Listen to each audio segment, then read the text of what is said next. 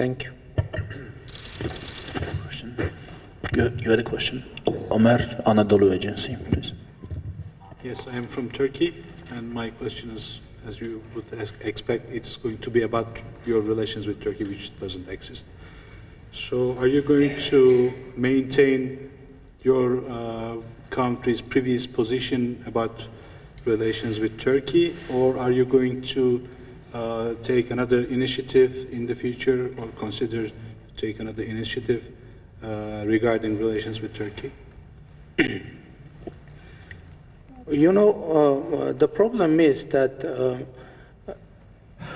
unfortunately, the relationship with Turkey have been connected with the Nagorno-Karabakh conflict, and it was done by the Turkish government.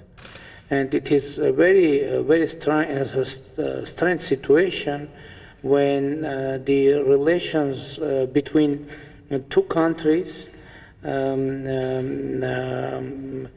can be so strongly connected with the third country, with the situation, with the relations of Armenia with the third country, and I mean Azerbaijan. And it is this situation, this perception of our relations, it is biggest problem for our relations with Turkey. And I've said already many times that we are ready to establish direct relationship with Turkey without any precondition, and we hope that Turkey is ready to do the same. Thank you. Laurence, Nouvelle d'Arménie. Thank you. Sir, just a question, because we heard contradictory rumors about the further establishment of another ministry of the diaspora, or maybe this ministry of the diaspora is going to disappear. So my question is very simple. Are we going to have another structure to replace the ministry of the diaspora, or are we going on with this kind of same structure as it is now? And isn't it time to rethink a little bit the structure of the diaspora itself, since we are still talking about a diaspora, but in fact we have many diasporas with an S in the word? Thank you. You know, I think that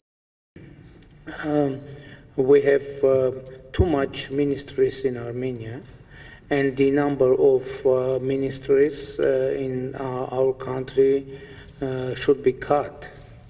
And we are in the process of discussing these structural reforms.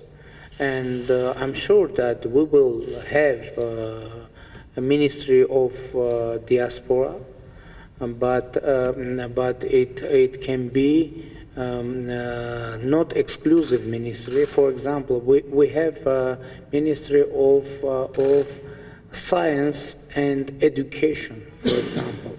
And no one can say that we have no Ministry of Education, and no one can say that we have no Ministry of Science. So we can have Ministry of Diaspora, which could be not only Ministry of Diaspora, but can include Minister of Diaspora. So definitely we will have Ministry of Diaspora. It depends, and the question is which will be the concrete structure and the concrete place of that ministry. Well, no, my second question, sir, is just, can we have an approach from the diaspora, community by community, host country by host country, because it doesn't seem like we have a diaspora, a single diaspora, and do you think you're going to change this approach? You know, it is an issue that we're discussing, and we are discussing permanently how to reform, how to change our government's approach to the diaspora, because of course we know and we see that diaspora isn't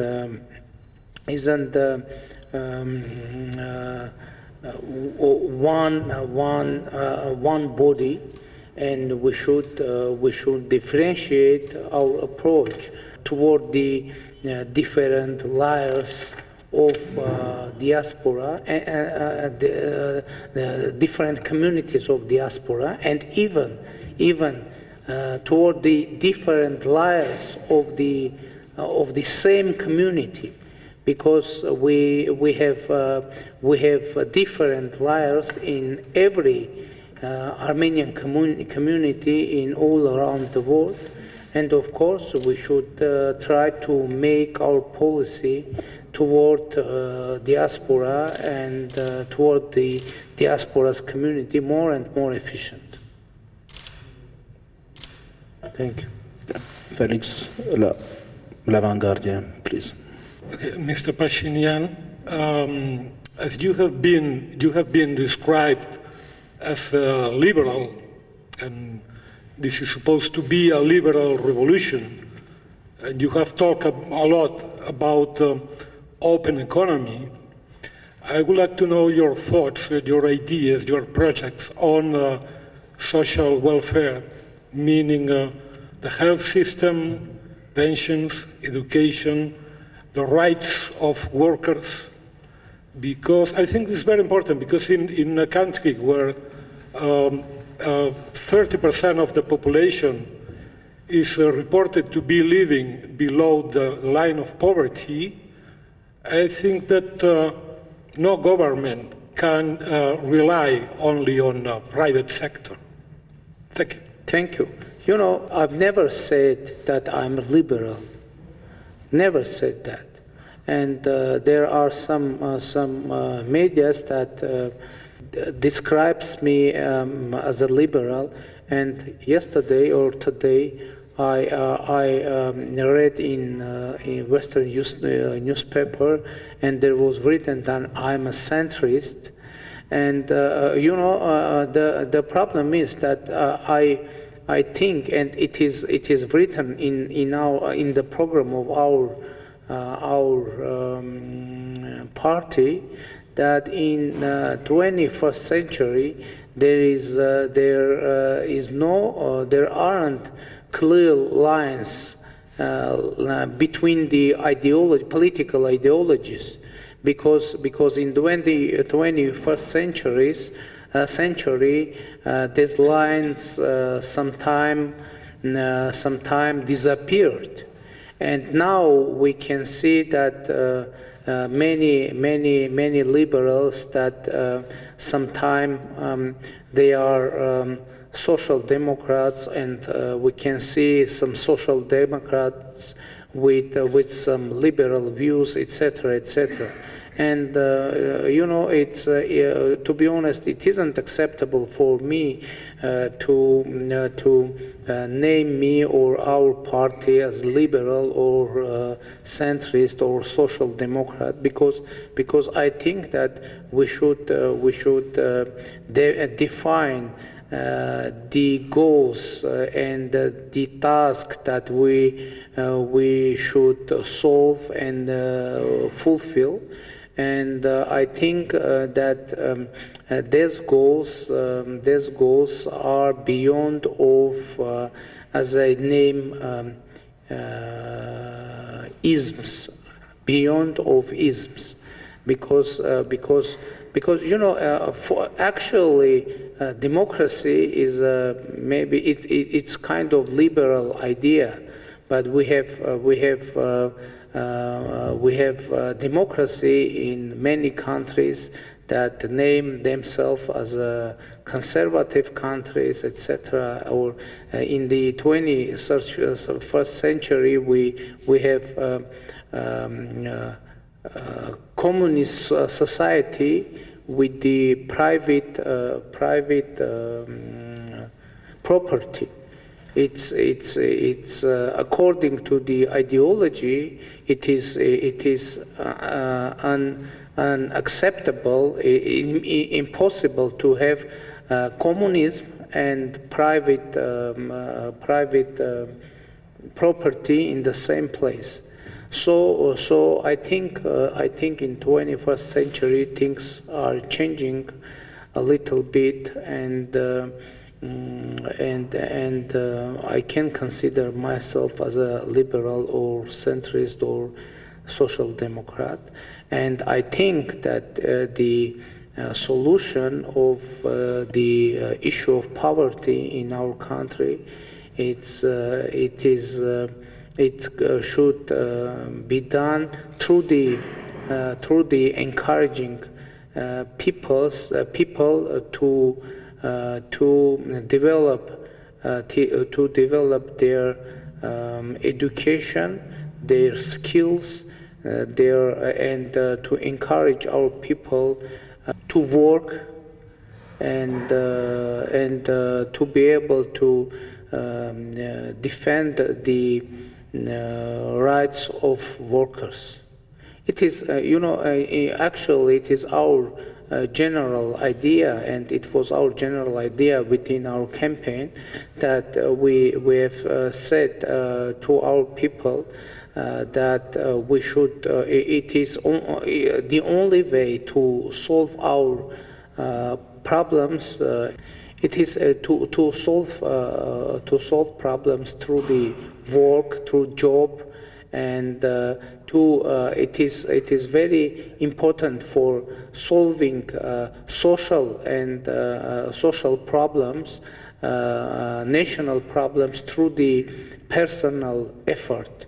And personal effort, it is more important thing to solve any national problem, and we are going to encourage our people to bring their personal effort to make real changes. And actually, it was a formula for our political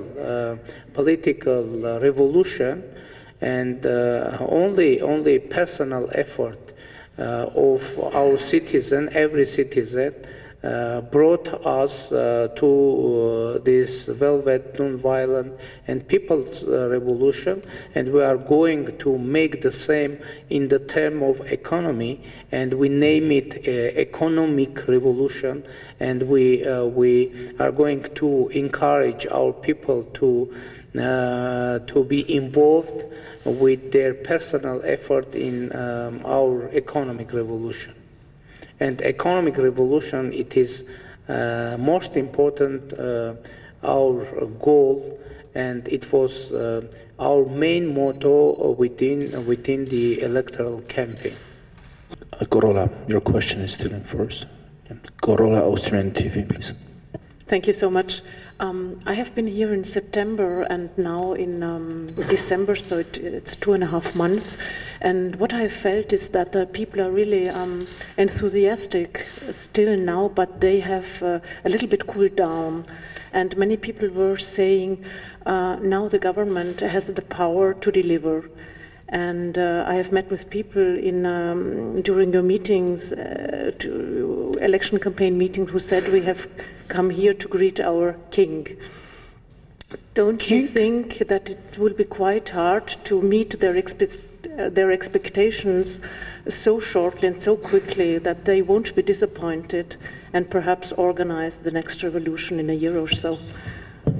You know, the general meaning of our revolution is to eradicate the need of revolutions. Because why in Armenia revolution happened? Because people weren't able, and there wasn't real opportunity to change government through the elections. And now it is the general meaning of revolution. In every future election, people can decide and change our government, and it is the general agreement agreement between our government and people, which concerns to expectation of our people. You know, when I was opposition leader, people had expectation from me to make revolution in Armenia, and it was very frequent scene when someone stopped me in the street and asked why you don't do revolution. And every time I answered to this person, to these people, that, you know, I'm doing what I should do for revolution. That's you that unfortunately aren't doing what you should do for revolution. And now I'm saying the same about the economic revolution. Of course, people are expecting huge economic changes, and we are going to create conditions for this kind of changes.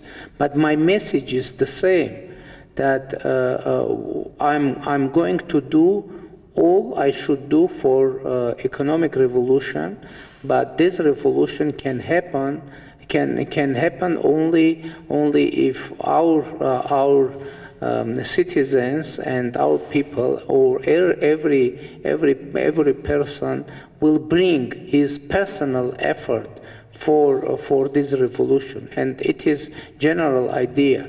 I didn't promise anyone that I will do everything instead of everyone. I didn't promise that. I promised that we will create necessary atmosphere for business, for economic activity, and we will create level playing field. We will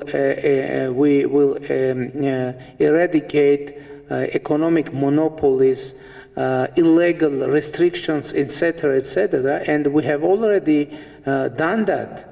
And now we want to encourage investors from diaspora, from Armenia, from international investors to come to Armenia and make investments and become a part of political revolution. As many international journalists became, due to their job, part of our political revolution, and now we expect that not only journalists but also investors, international investors and international business will come to Armenia and will become a part of our economic revolution. And we are going and we are intended to create Armenia from agricultural country to the technological country of 21st century.